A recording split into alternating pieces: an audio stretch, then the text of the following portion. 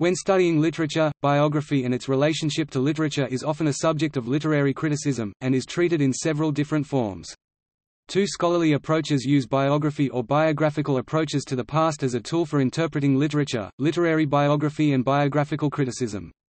Additionally, two genres of fiction rely heavily on the incorporation of biographical elements into their content: biographical fiction and autobiographical fiction.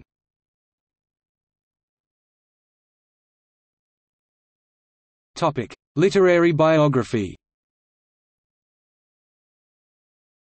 A literary biography is the biographical exploration of the lives of writers and artists. Biographies about artists and writers are sometimes some of the most complicated forms of biography. Not only does the author of the biography have to write about the subject of the biography, but also must incorporate discussion of the individual's literary works into the biography itself.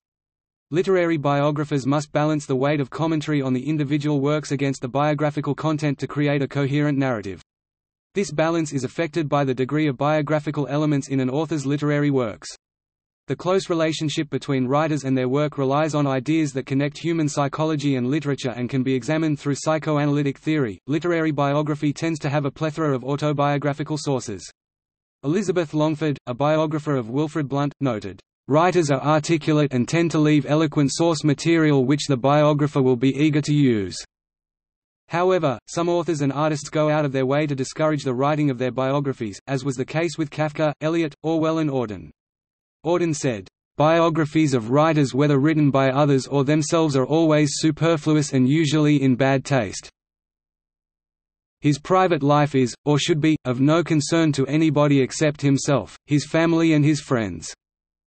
Well-received literary biographies include Richard Ellman's James Joyce and George Painter's Marcel Proust.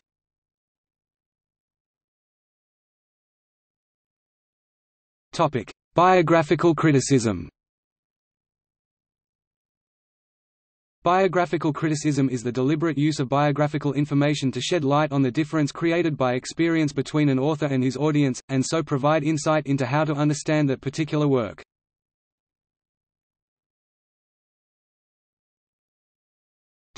Biographical fiction. Biographical fiction is a type of historical fiction that takes a historical individual and recreates elements of his or her life, while telling a fictional narrative, usually in the genres of film or the novel. The relationship between the biographical and the fictional may vary within different pieces of biographical fiction. It frequently includes selective information and self-censoring of the past. The characters are often real people or based on real people, but the need for truthful representation is less strict than in biography. The various philosophies behind biographical fiction lead to different types of content.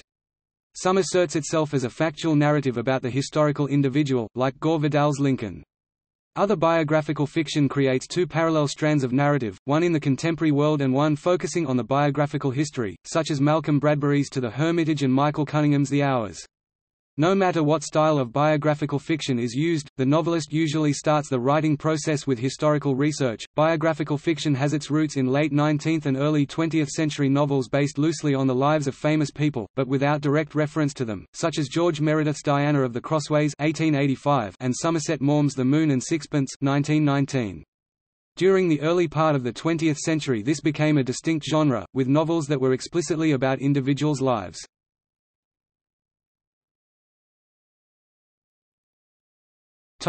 Autobiographical fiction. Autobiographical fiction, or autofiction, is fiction that incorporates the author's own experience into the narrative. It allows authors to both rely and reflect on their own experience. However, the reading of the autobiographical fiction need not always be associated with the author. Such books may be treated as distinct fictional works.